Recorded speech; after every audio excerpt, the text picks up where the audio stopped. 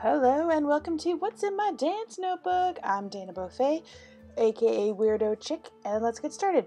So this is my oldest dance notebook. I made this when I was in high school.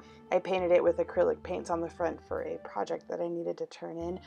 But now I use it to store all of my old notes, costume designs, stuff like that. I created this sheet with my friend at RDI Productions, and yeah, it's great for marking out costumes. It's got the front and the back, and then it's got swatch spaces and title spaces on the top. And I just put all of my costumes that are finished in this notebook to save for later. Here's a sheet that I use for choreography, or you can just mark out the choreographies, typed choreographies, anything like that. This is where I've evolved from. This is how I used to draw my costume designs like 10 years ago. I just draw little figures, draw little dancers.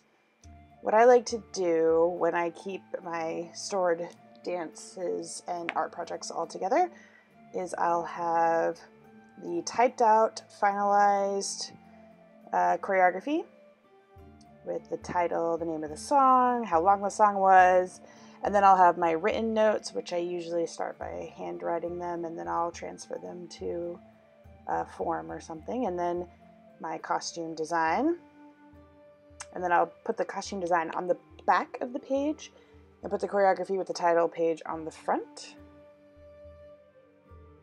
and then I just store them in the notebook. Sometimes if I have swatches of the fabric, I'll store it with the picture. You can store your news articles, clippings, whatever you have related to your dance. You can put in one of these 3-ring binders. Super handy. Just have them on the library shelves. Also super handy to have notebooks. Just plain notebooks. I like this Rocket book because it's erasable. I can put this whole thing in the microwave and everything will disappear, and I can just keep reusing it and reusing it. Another great thing about it is it uses these friction pins, which are erasable on any kind of paper. They click, the little clip clicks. It takes people a while to figure that out. And you just draw. And then the QR code at the bottom scans each page, and you can mark off these little symbols and have them sent to like your email, your drive, text message, whatever you hook those symbols up to link-wise will digitally save it, and then you can just erase the whole notebook and start over again. Eco-friendly!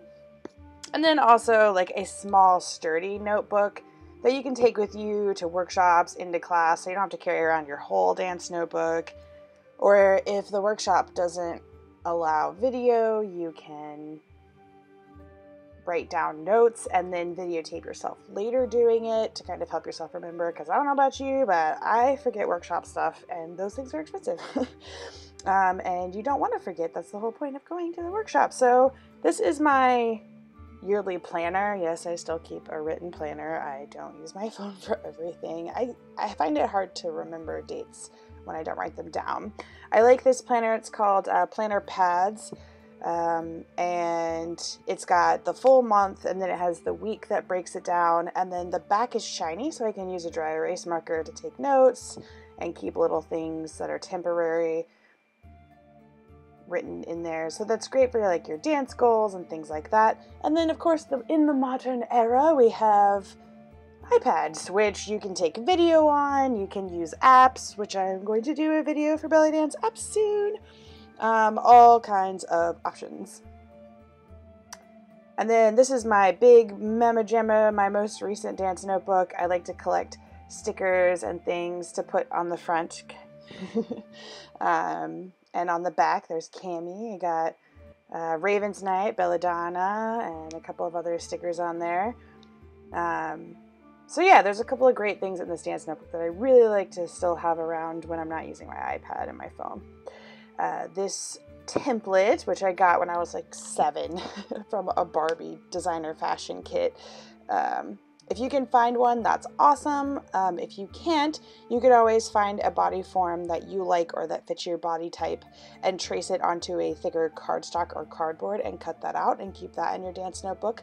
I like to keep a hole punch in my dance notebook so that if I get handouts at workshops or from other instructors, I can put them in my notebook. And I have a pin holder and a little belly dance layering card game in case I need some inspiration. I like to have a title page. That's some of my art. I screen printed that poster, and that's also some of my art that I drew up and that Spoonie did for me. I've got some quick theatrical notes, more choreographies I'm working on right now. There's also a lot of resources online for belly dance planners and notebooks.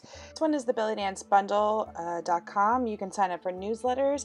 There are dancers who provide free goal-oriented spreadsheets online. I have a makeup sheet that I made for my makeup workshops where you can plan out troupe makeup looks or individual looks to go with costumes. There's a completed Cheese Fairy costume.